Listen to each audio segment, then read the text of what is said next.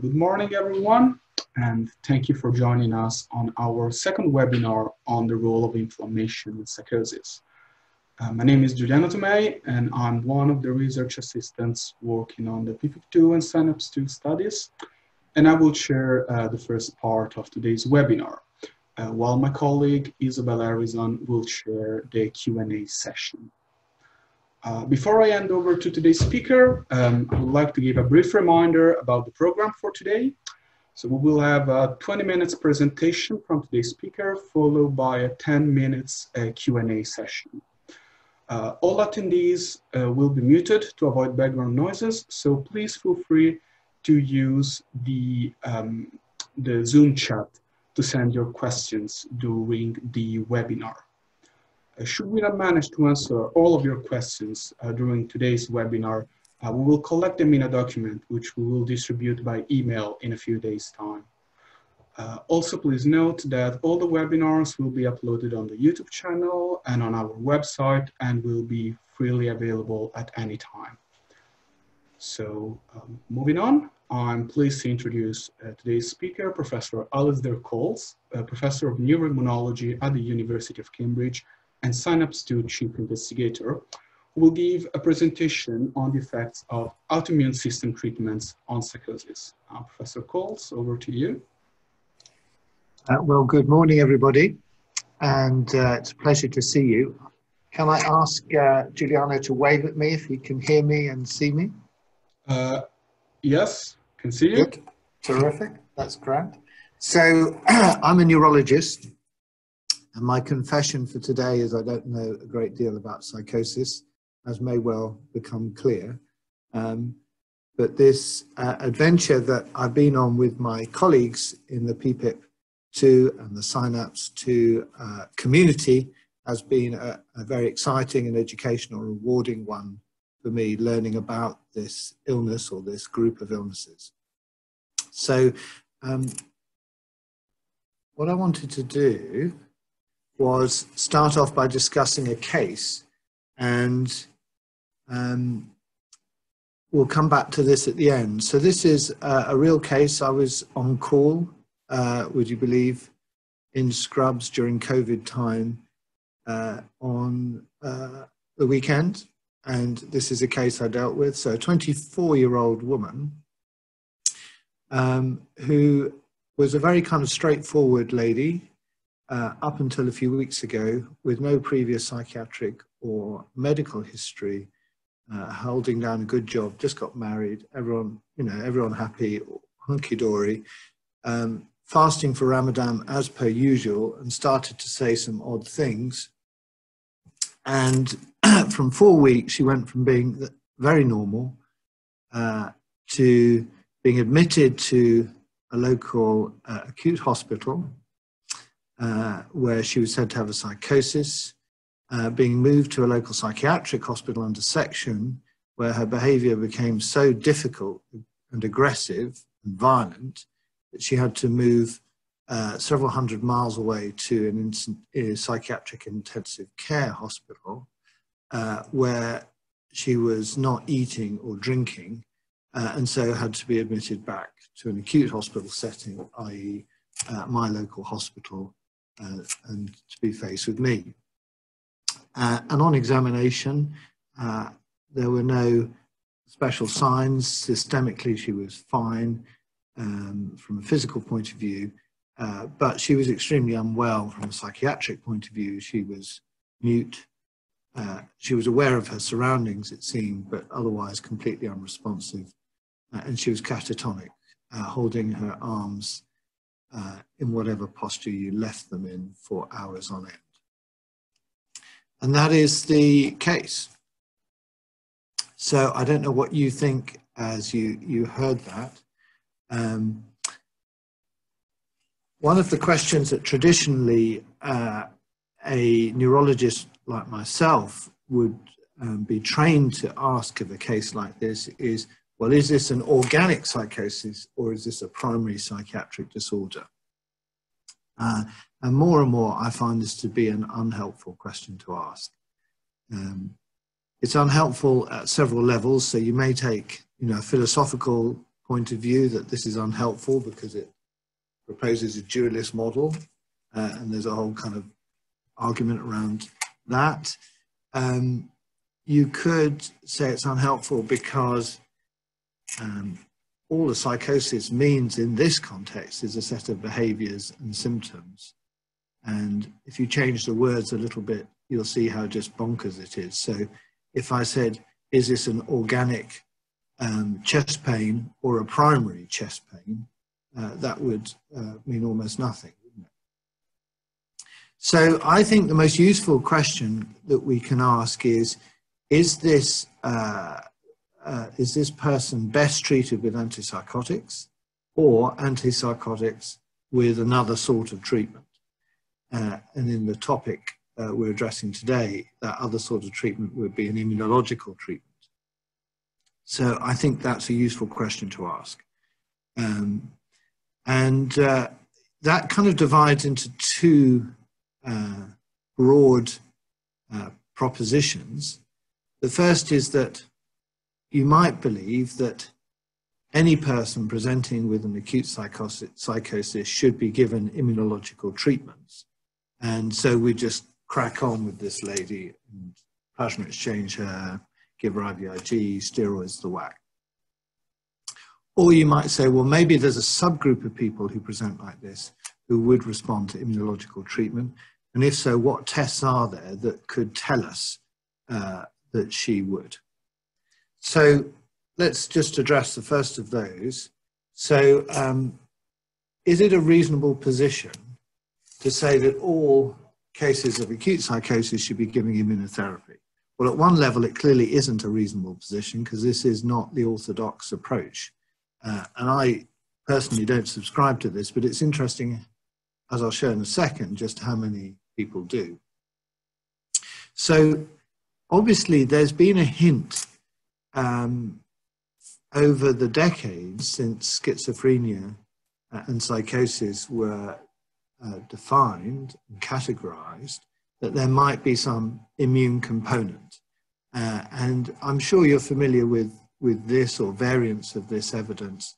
So there's a slightly increased risk of other autoimmune diseases in people with schizophrenia.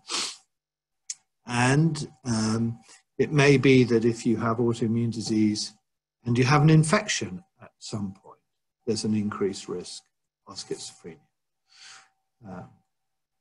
And you may be aware that very simple treatments of the immune system seem to have an impact on psychosis. So here is the use of non-steroidal anti-inflammatory drugs, i.e. things like paracetamol and brufen that you can buy over the counter. In one small study, appear to show that if you use those for whatever reason, there's a less chance you'll get psychosis. There's even been trials of this approach here in mania, showing that non-steroidals have a modest impact. And then here's a trial of anti-inflammatory treatments now, or a series of trials of anti-inflammatory treatments in depression, and depressive psychosis, showing a modest effect.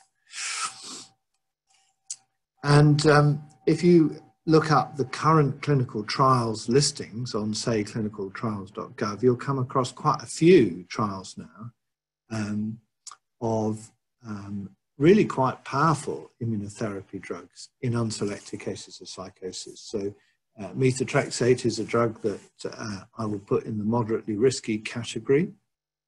And that's being trialed in unselected cases of acute psychosis in the States. Rituximab, which is definitely towards the riskier end of the immunotherapies, as we'll hear about, is being used in patients with psychosis in North America who have some other evidence of autoimmunity, which can be really quite slight. Ocrelizumab, which is the daughter of rituximab, so this is a monoclonal antibody that depletes B cells, again, moderately to significantly risky, is being used in patients who have a psychosis that's acute, that's just very severe. In this study, steroids are added to conventional antipsychotic treatment in anyone with an early psychosis, and so on. And there are several of these. So there clearly are people and units and ethics committees around the world who believe that it is reasonable to expose people with psychosis, relatively unselected, in a clinical trial where they might receive one of these quite powerful immunotherapies.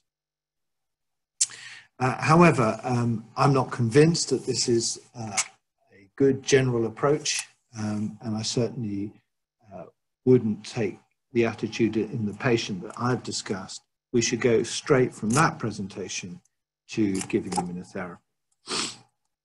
So the much more interesting question, I think, is, are there subsets of people who present with psychosis who respond to immunotherapy? And the answer to that is most definitely yes. So obviously you can open Leishman's textbook and see pages and pages of diseases that present, biological, organic diseases, if you want to use those terms, that present with psychosis. And I thought that that's not terribly helpful. So I actually made a list here of the brain diseases which I have seen, which present with psychosis that have responded to immunotherapy. And here's the list. And as I drew up the list, I kept thinking there's one I've forgotten. And just before giving this talk, I suddenly realized what it was I'd forgotten. So the most common cause in my practice of a brain disease giving psychosis is multiple sclerosis, which is the most common inflammatory brain disease in this country. And I've seen that happen a few times. Lupus is perhaps the most well-known one, and I don't think there's anyone who's seen a few lupus cases who would deny the fact that this disease can cause psychosis. The other ones are a bit more recherche in this list.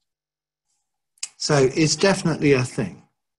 Inflammation in the brain can present with psychosis. We know that.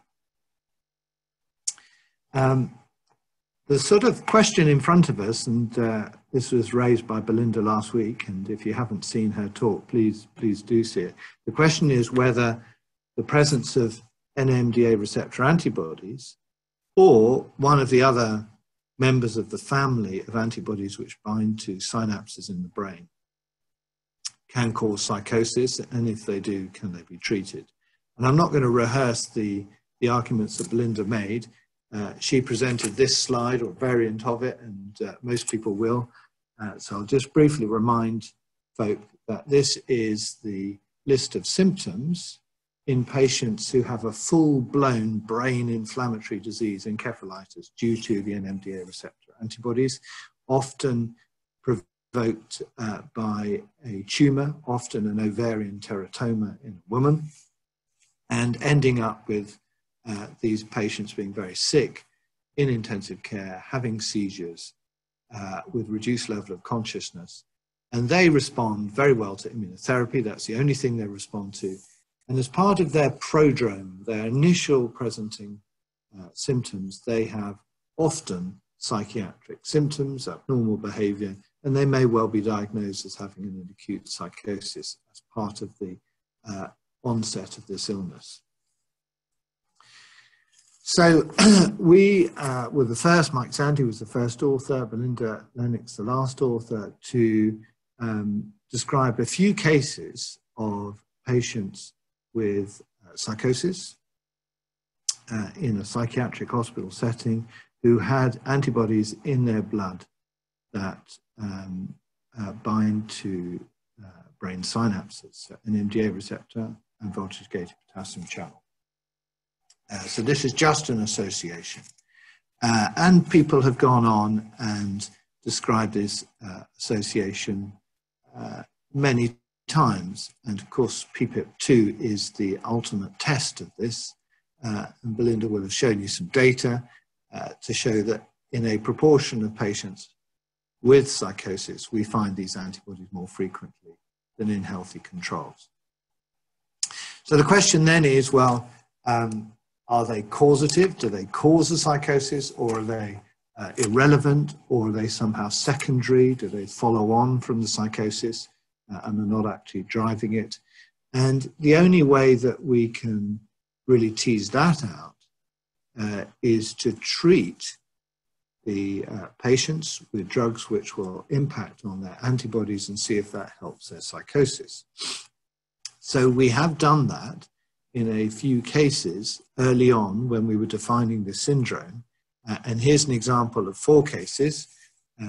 So you'll see that they had 2 months, less than 2 months, 3 months, half a month of symptoms. Symptoms are quite severe. You can see them briefly described there. And over the months of this graph, you will see that their antibody level, which is in blue, goes from detectable to undetectable, sometimes coming back to detectable again if there's a relapse. And their modified Rankin scale, which is a level of disability and ability, mirrors the impact of the antibodies on their symptoms, and that the various treatments which are in the black boxes will reduce the antibody level and reduce the level of symptoms. So PEX stands for plasma exchange and R for rituximab. So plasma exchange, for those of you who are not familiar with it, is simply removing blood from a patient and returning just the red cells, that is taking away the saline component of blood with all the antibodies in it and replacing it with clean saline. So you're literally washing someone out of their antibodies. And rituximab is a monoclonal antibody that depletes B cells, the cells in the immune system that produce antibodies. So if you carefully go through these charts, you'll see that there's a pretty reasonable case to be made that treating these particular patients with plasma exchange or rituximab reduces the level of antibody in their blood, and usually that leads to symptomatic improvement. Now, we went on and did a feasibility study called SINAPPS 1, where we simply asked, well, how possible is it to get these patients who have a psychosis and have antibodies in their blood, as identified by the PPIP protocol, into a local hospital where they could either receive plasma exchange or they could receive intravenous immunoglobulin and have some therapy to reduce the level of antibodies in their blood. So how feasible is that? And it turned out that it was feasible, and we learned lots of lessons about from that experience that have gone into the design of SINAPPS 2, which I'll come back to. But along the way, we obviously collected some data about whether patients were made any better as a result of this treatment. And here you can see the PAN scale on the left, with blue, the PAN scale in a particular patient before, and in red after treatment. And along the bottom, you'll see the antibodies that were identified by the PPIP1 and PPIP2 process corresponding to that patient. So again, there's moderate, open label, uncontrolled evidence in these patients that immunotherapy helps symptoms. And if you put these data together, the IT group or the immunotherapy group, the no IT group or the no immunotherapy group, and you can see that patients who received immunotherapy did better. All very low-key stuff, uncontrolled, and full of all sorts of potential possibilities for bias. So should we, on the basis of this, go straight to treating all cases of psychosis with these antibodies with immunotherapy? So I'm pretty skeptical of that. And the reason why is that we have been burnt several times in the past by jumping from an observation to treatments without fully trusting the hypothesis. So anyone who is of the same age as me will remember the excitement that came with the discovery that anti-basal ganglia antibodies could be found in subgroups of people with various syndromes. So PANDAS was one of them, Tourette's was another, but also psychosis. And all sorts of exciting ideas were brought up to explain why antibodies against the basal ganglia would be responsible for these syndromes. And there was even a phase of treating patients who had anti-basal ganglia antibodies with immunological therapies to reduce the antibodies and hence treat the syndrome. And this graph shows you the number of publications in the literature on patients and studies with anti-basal ganglia antibodies in the title. What you can see is that there was a huge vogue for these antibodies and writing about them, but that has declined sharply. And it's declined sharply because it turns out the assay was terribly unreliable and that the studies purporting to show an association were flawed.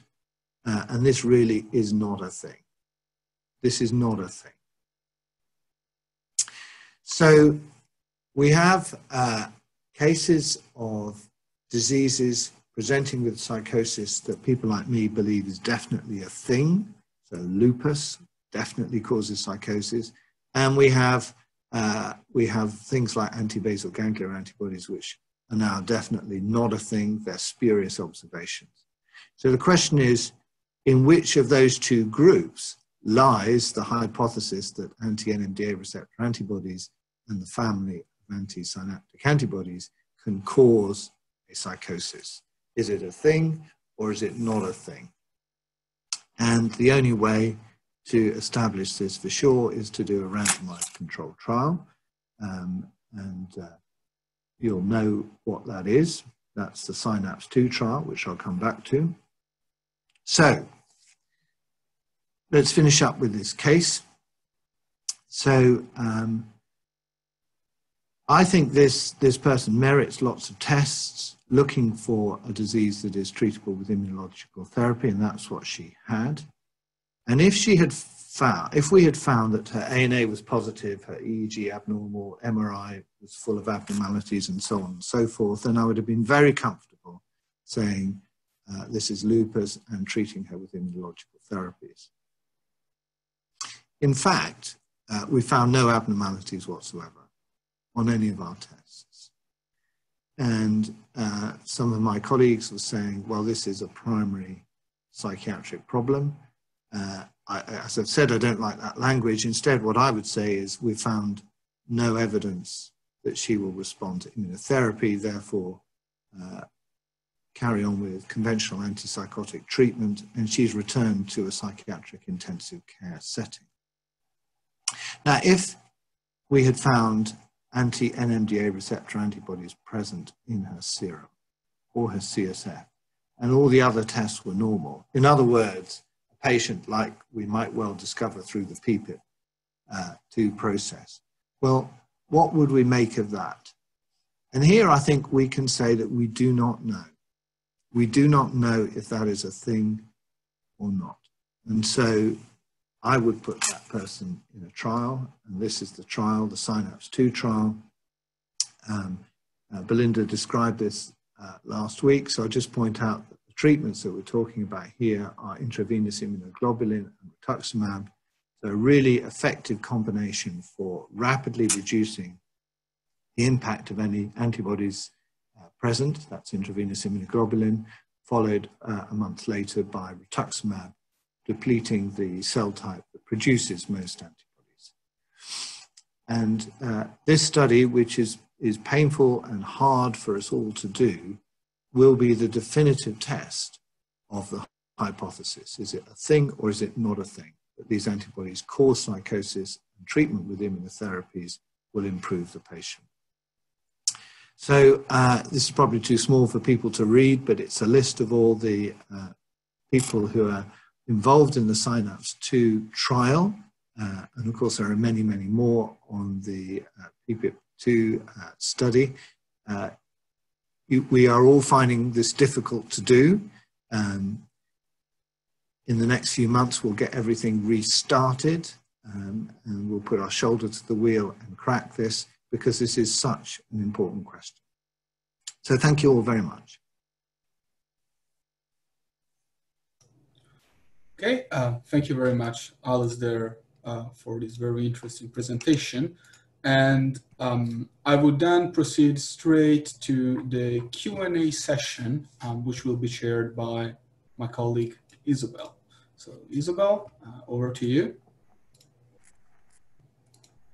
Thank you very much, Alasdair, for that very illuminating talk about the current knowledge we have from the research in this area.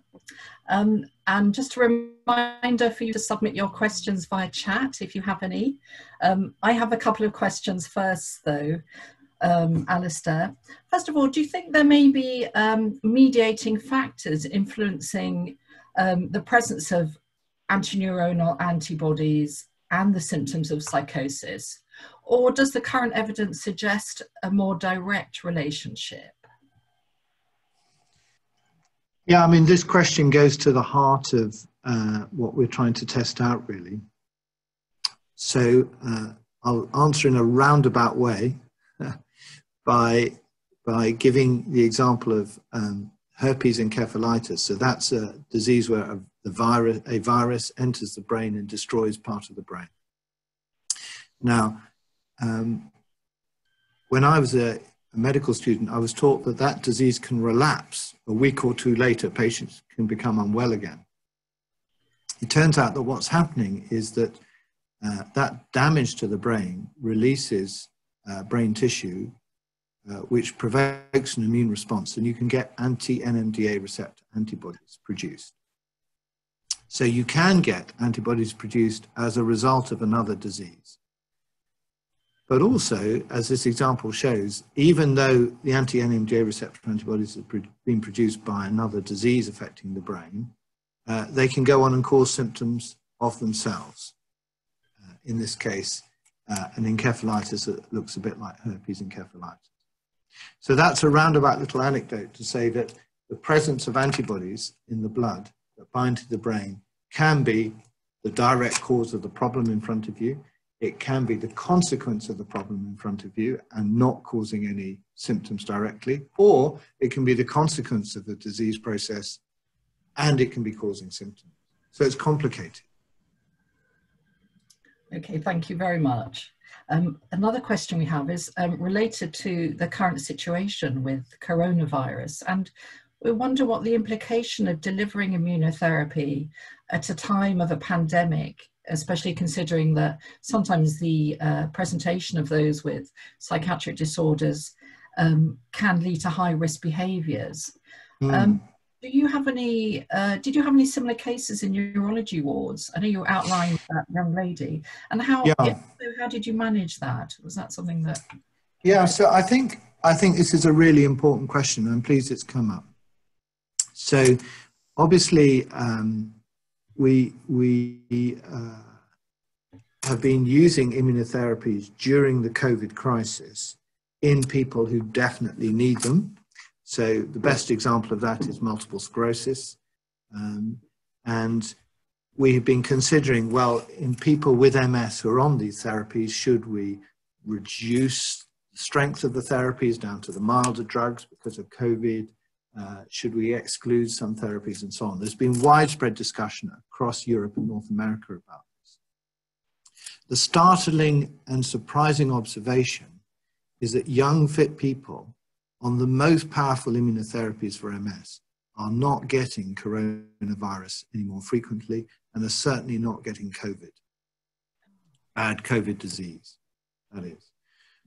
However, patients with MS who are older, obese, with high blood pressure, who are diabetic, and so on, they are getting coronavirus infection and COVID-19 disease badly. And the deaths we've seen in the multiple sclerosis community have nearly, to a man and a woman, been people who are not on immunotherapies, but are older and more disabled with comorbidities. So turning to our potential patient group, I'm actually encouraged by that observation because on the whole, the people that we are treating are younger and don't have those comorbidities, leaving aside obesity, which may be caused by antipsychotics, of course. So we are restarting the use of all of these immunotherapies in multiple sclerosis and all other brain diseases. And we are about to reopen the SINAPPS 2 trial. To reassure you, several other trials of the use of rituximab and IVIG are also opening at the same time in similar patient groups. So I think it is a reasonable decision now, in the context of the pandemic as it currently is, to start using these immunotherapies, provided the patients we use them in don't have the comorbidities that we're all aware of.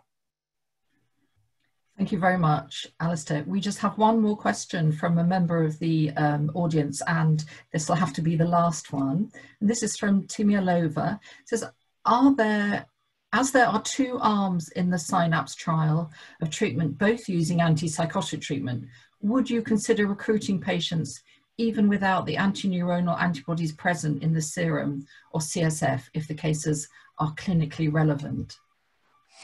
Yeah, I mean, we've obviously considered this, and in a way what you're asking is that question I asked at the beginning: is anyone with a psychosis potentially treatable with an immunological treatment? And I think I've ended up thinking, I don't know what you think, that probably psychosis is such a big ragpack of different illnesses with different causes that we shouldn't do that. So we should stick to those patients we've identified who do have antibodies in their serum, however hard that makes it for us to do this trial. Thank you very much, Alasdair. I'm going to pass the webinar back to my colleague Giuliano to finish off. Okay, thank you very much, both of you, for this very interesting Q&A session. And I would also like to thank everyone for taking the time to participate in this webinar. We hope you find it very interesting and useful. And you're obviously all invited to our next webinar on the 23rd of June, which will be held by Thomas Kabir and will deal with issues regarding capacity and consent in research. As I mentioned at the beginning of the webinar, this video will be soon be made available on YouTube for all of you to watch. And it will also be uploaded on our website. So once again, thank you everyone for attending and enjoy the rest of your day.